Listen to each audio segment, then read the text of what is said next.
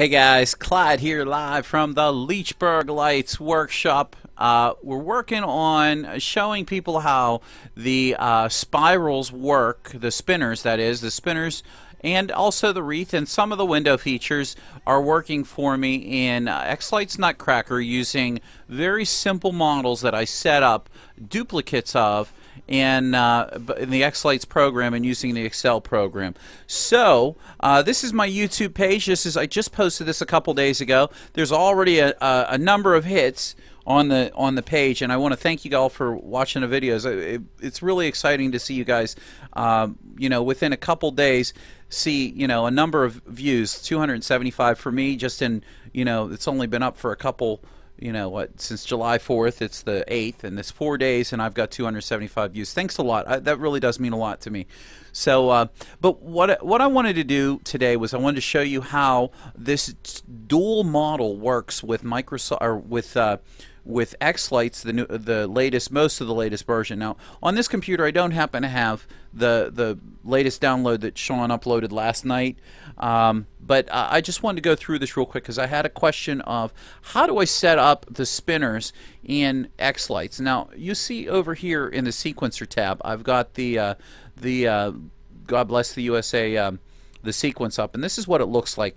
I probably spent, just to begin with, I probably spent maybe 5 hours on this sequence total in a day and a half.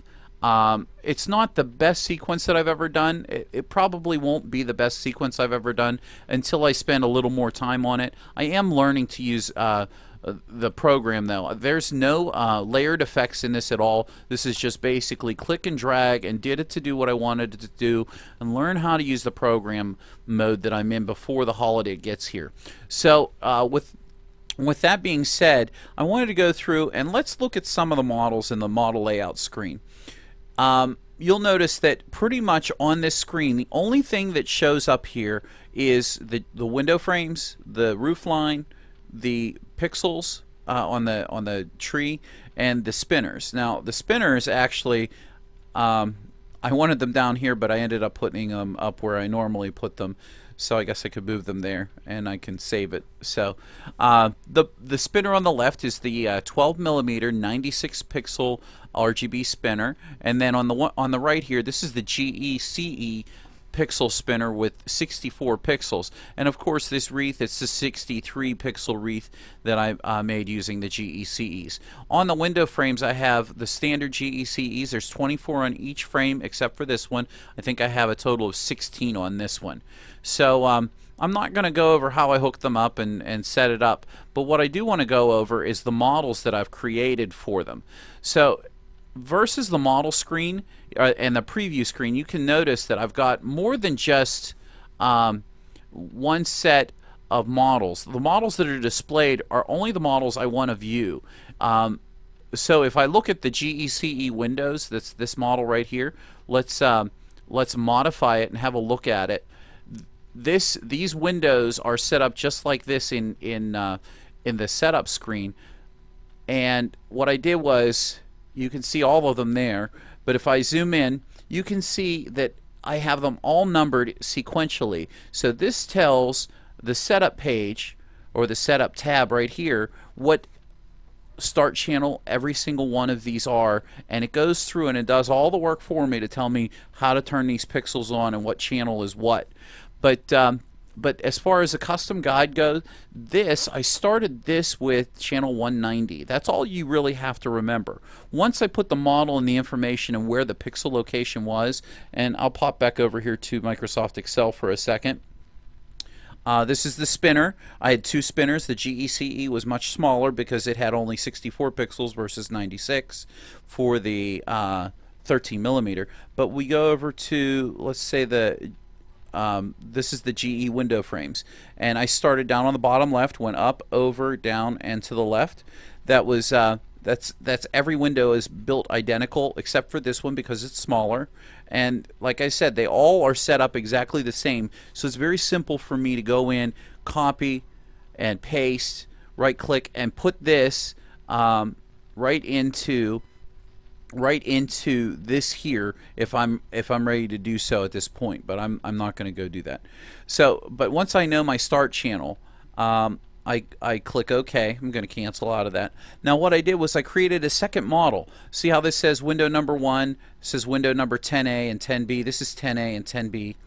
This is window number 2, 3, 4, 5, 6, 7.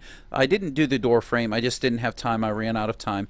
And then this is window number 9A and window 9B. So that keeps it all kind of straight in my head how I have it set up. But all I did was, and you notice I called it a line.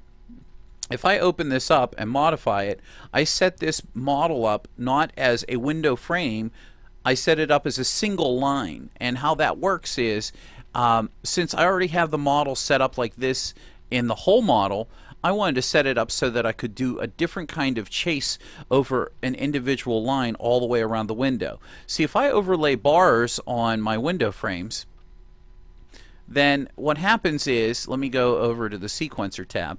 If I just go to the GECE windows here, let's say I overlay bars onto it in a place where they're not on. Let's see.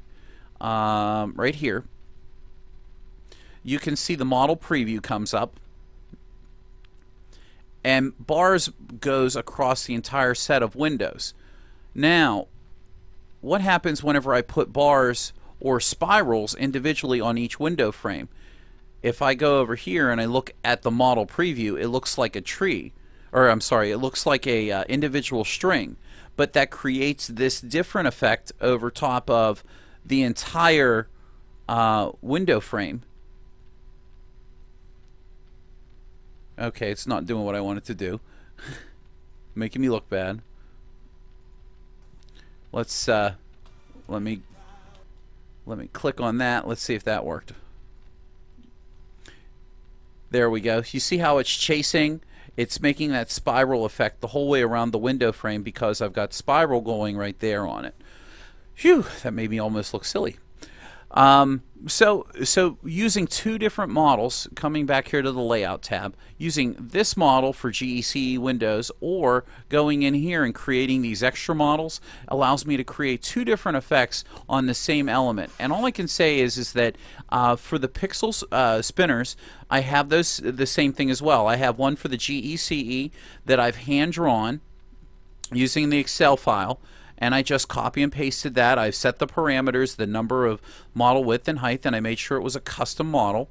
And I set it as RGB nodes, and I set my start channel. Once that was done, I clicked, I went over here and I entered my numbers, and I clicked OK. But I also created this second one using the exact same start channel, and I called it a flat tree. I could also make it a 360 tree. But you'll notice how there is no tree in my display anywhere showing here. That's because I did not add this to be part of my display. If I did and click OK here, boom, there's a tree. It just kind of shows up, and now I have a tree. Well, I don't want that to show up. So if I go back into models and I go into my GECE tree, I want to go into modify and I want to remove it from being part of my display. Click OK, and there it's gone. So whenever you have a tree, you can physically make it do things with bars like going from the center outwards to create those explosive type looks whenever you're doing like a firework. So for instance, I know I have it right around here somewhere, right there. You can see the little spinners going, you know, kaboom, kaboom. Where's that at? Right here. We have spiral set up, and if I make this bigger,